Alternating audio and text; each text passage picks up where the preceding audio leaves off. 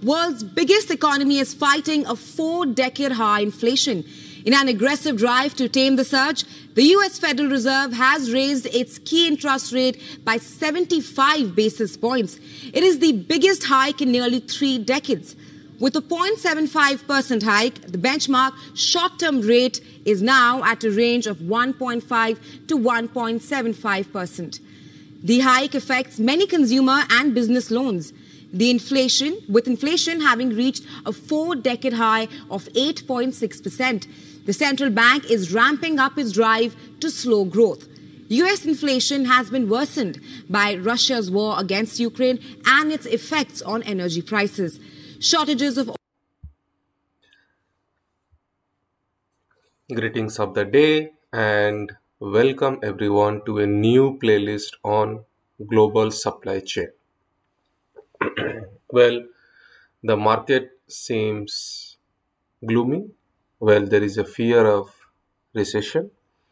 Stock market is under free fall, and since January 2022 or maybe December 2021, approximately I think 25 to 30% of companies' stock prices have gone down.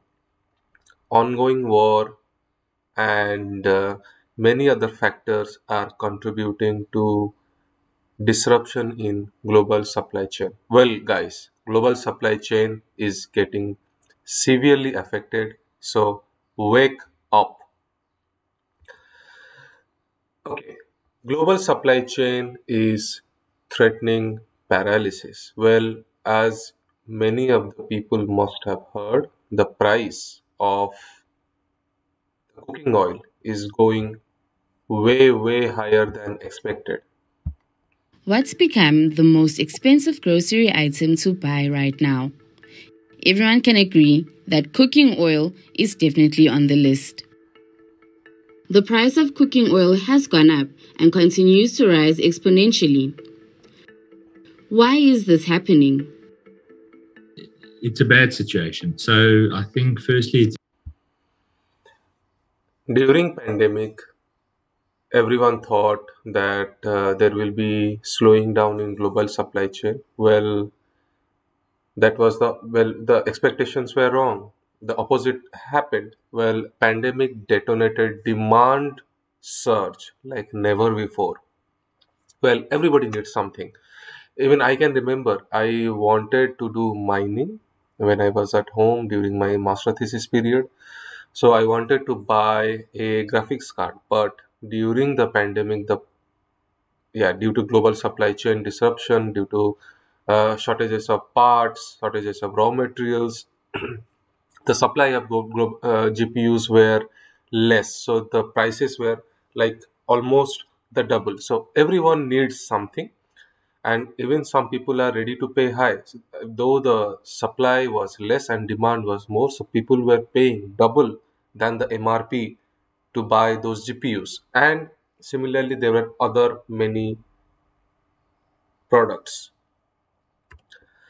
Well, this is Soumyajit Parida, your host, and I'm not an expert. Well, I am a data analyst working in a logistics company, and all the information I am giving to the viewers through this video is collected from various trusted resources. Well, you can see my portfolio in the link.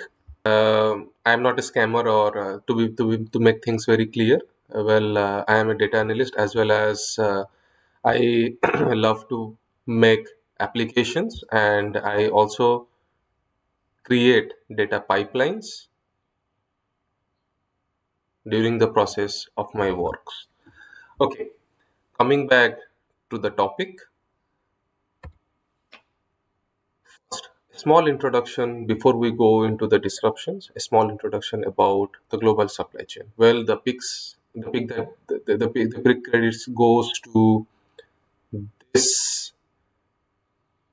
I took it from David Skimmy Levi mentioned article. This is from an article, and that name of the article is Three Scenarios to Guide Your Global Supply Chain Recovery, dated April 2020. Well, from the first mile to the last mile, there are different modalities involved, and if there is a disruption, maybe like for example, if there is an incident with transportation via the ferry, or if there is breakdown of the truck, or lack of drivers, or uh, not sufficient resources available, or if we are not able to book the train slot, or if the flight is not available or on time, or if there is a strike, or if at the port workers are not available for operating the crane, or mounting or dismounting, many things. So global supply chain has many weak links, and if any disruption is happening in that link, then the whole chain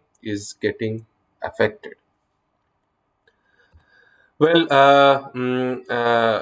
though I work in a logistics company, so we specialized in double deck trailers, and which can carry 53 standardized pallets. We believe in on time delivery and end to end delivery. So at Emmons, we also participate in the global supply chain distribution in that whole schematic diagram as one of the link in the diagram. Well, this is just a snippet of how things are crucial and how things can become bad if the resources are not available. So many of the problems in our company are also kind of generic to the global supply chain problem, but I will touch upon that in the next slides.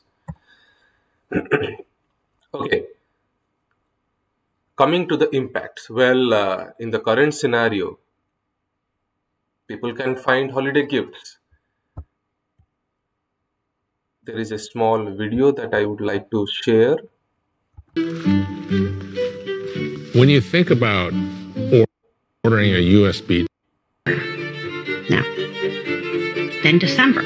Give me my PlayStation. Am I wrong for wanting this, bro? I mean, everything just sucks lately. Take my money. Take my money. I don't want it. Give me my shoe. Every time I check my email, it's stuck on this right here. I don't even know what that means. Tonight, one word sums up the feeling along every line of the supply chain: frustration. Well, the shortages and delays in the global supply chain threaten a total paralysis. Okay, so everyone is affected by global supply chain because everyone wants something and they are not able to get that thing on time. So people can buy home decor products, utilities, trouble in video cards. Food prices are increasing because at many of the stores there is no delivery of the raw of the products, of the finished products, because there is a disruption in the global supply chain. To add or to make things clear, I will show some more videos. Also at 10 tonight, problems on repeat. Yeah, scenes many of us saw at the beginning of this COVID pandemic starting to become reality once again. Take a look at the left side of your screen, empty store shelves in 2020. And on your right, video taken just tonight showing very similar issues. Bash is telling ABC 15 they're dealing with a, quote, perfect storm of challenges. All right. This is video from 12th January 2022. To give or to make things more evident, there is another video. So seeing more empty shelves at grocery stores across the country. Just look at what we saw for ourselves today. The National Grocers Association says it's a staffing shortage, with many stores operating with less than 50% of their workers. So WHS 11's Isaiah Kim Martinez went to check it out. He has more on the problems here in Louisville. So it is not only the products are not getting delivered because of supply chain, but also of the workers, because there is during the pandemic, many of the shops were closed, and so in order to save on the variable cost, the grocery shops have to lay off many of their staffs. Okay, this is the last one. Market shelves are grabbing a lot of attention from a lot of folks out there, including the former mayor of Atlanta who complained on Twitter. We are Where Atlanta Speaks, and we hear your concerns about the low inventory and the higher prices. Supply chain economy. So low inventory and higher prices. So this is what I was talking about as shortages of products in the supermarkets. Well, supermarkets, grocery shops, and small stores all have goods with inflated prices, but also one of the contributing factor to high inflated prices is because low inventory and delay in global supply chain deliveries. Well, coming to the causality, there are many points we already know that because of these factors the global supply chain is affected, because that is common sense. Okay, the first point means I have listed down those obvious points, but also I will be discussing with people the non-obvious points, or the points where I think during my literature review I didn't find much research on it. But on these points there has been a lot of research already available in Google Scholar and many other research papers. Okay, the first point, less factory production due to pandemic, and I can elaborate the discussion, but it's better to see the hard facts in the news.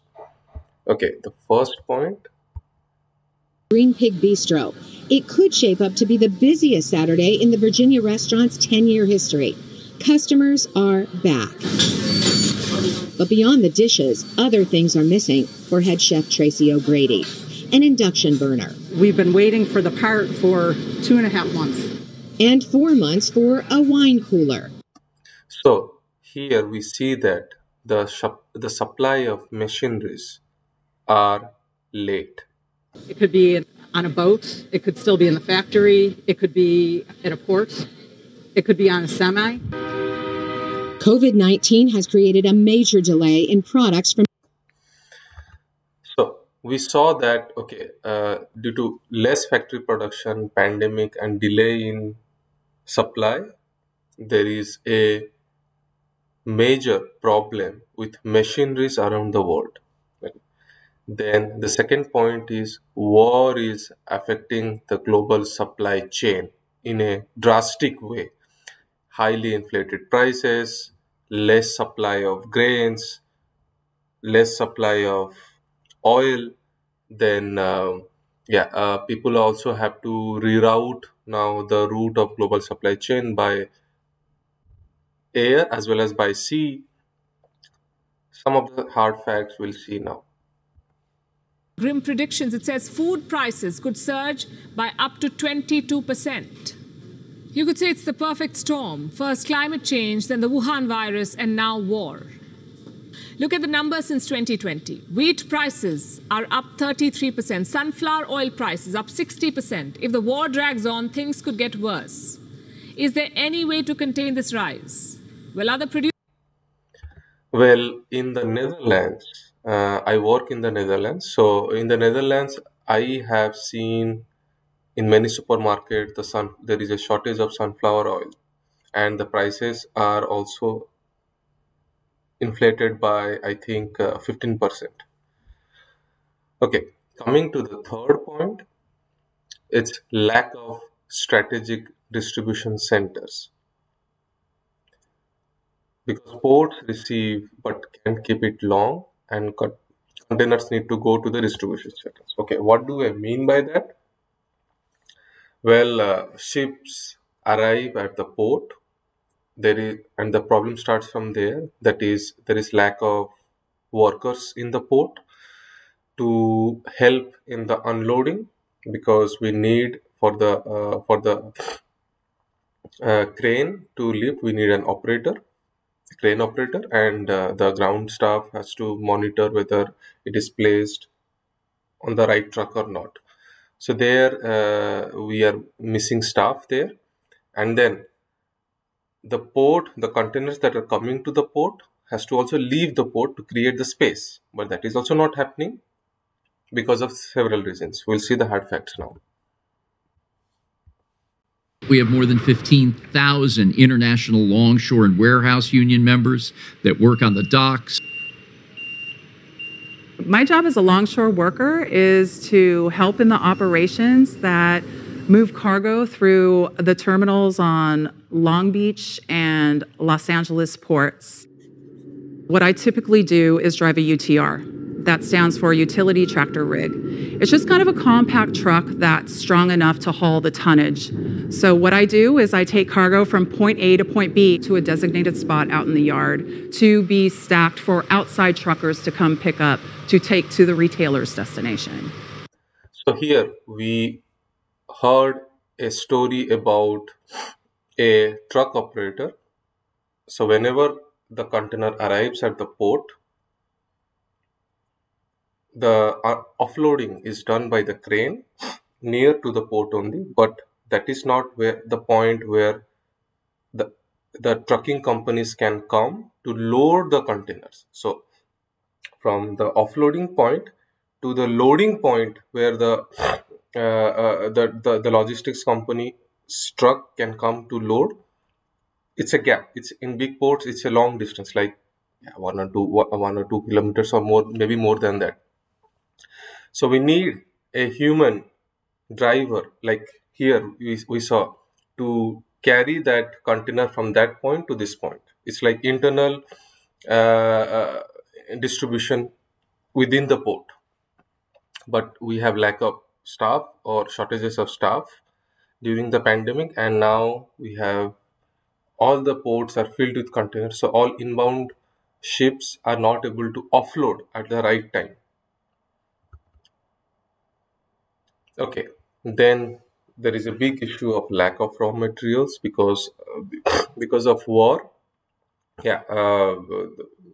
Ukraine is the highest producer of wheat, or a substantial contributor of wheat in the exports, but now that has stopped.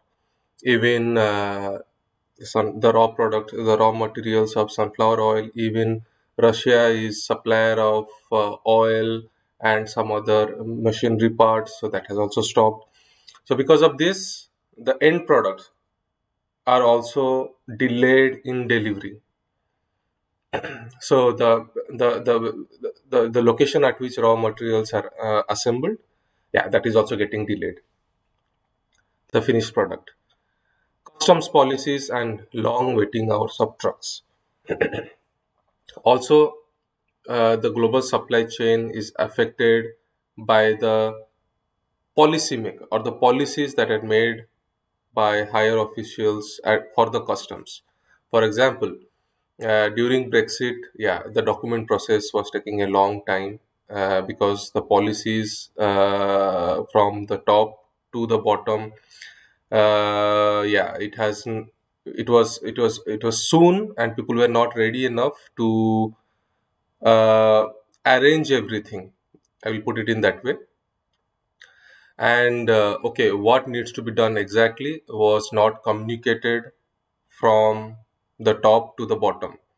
So there was a communication gap also, and because of that, drivers have to suffer because they didn't have the right documents, and the trucking company has to bear a lot of waiting hours at the yard. Okay. Then lack of skilled planners in many logistics companies. The planners only do their job, like plan from A to B, but there is a difference between a good planner, an experienced planner, and an intelligent planner. Well, a good planner is the guy who can do his job or her job in time, like 8 to 5 job, plan from A to B, bang, done. Then, but an experienced planner who really takes care about what the truck is going to do next, whether it has to go to UK or to Berlin or to India or to Istanbul, wherever, I don't know, but where it has to go next, so it has to take care of that and will plan accordingly the combination of truck, trailer, and driver. But an intelligent planner also takes care into account the empty kilometers, because the empty kilometers are cost to the company, and the fuel consumption, the machinery degradation, or the wear and tear of the tires, and a lot of things, the driver cost. So all those things are taken into account and planned accordingly with the right set of truck, trailer, and driver, and then a trip is executed. So the industry lacks intelligent planners. Unskilled people in warehouse. Well, there is a difference between person who knows where the things belongs to which shelf, or randomly just deploying the machineries and dropping it in some shelf. So there is a lack of skill with people, because right tags has to be made, right barcodes has to be put. So yeah, if there are error margin of more than 5%, then it leads to delay or wrong product delivery. Politics and policies. For example, like during each country has their own COVID rules. Like in Netherlands, it has a margin of tolerance, but in China there is zero COVID tolerance policy, and that leads to lack of workers at the port, because if you have COVID, then you have to stay at home. There is no slack for working or something on the field. So so they are very strict, and that is affecting global supply chain. It's all over the news. Higher cost of operation and less revenue. Sorry, excuse me. Higher cost of operation, less revenue to shippers. Well, I work with a logistics company, and we are shippers, but I see the day-to-day problems, like for going from A to B, the revenue that we are receiving is not sufficient, or not sufficient for all the cost calculation, or for the cost that we spent, or the expenses that we have for that particular shipment. For example, A to B, its revenue is around 1500, but the cost is around 1600, including the empty kilometers. So regarding and when we go to the client for a hike in rates, hike in the prices, hike in the rates, then they say that okay, they are going to give this contract to another shipper who is cheap. So yeah, we don't want to lose customers also. So that's why we have to adjust somehow our way of working with the customers. But that is a big problem also now, and we also lack costing engineers, or people who can do post calculation in the logistics companies, and good tooling also. But we'll discuss about data engineering part in the later part of this video. Okay, so I summarized all the obvious points which are known to many people, that okay, these are the reasons why supply chain is getting affected. But there are some points which I find surprising, as well as I find very insightful, and I find it that okay, let's discuss about these points. I find that during my literature review there was not much research or literature review available, so maybe further research topics for masters or bachelor students could be interesting, these topics. Okay, so I will be discussing each point one by one. The first point: global supply chain is getting affected because of CO2 emission rules.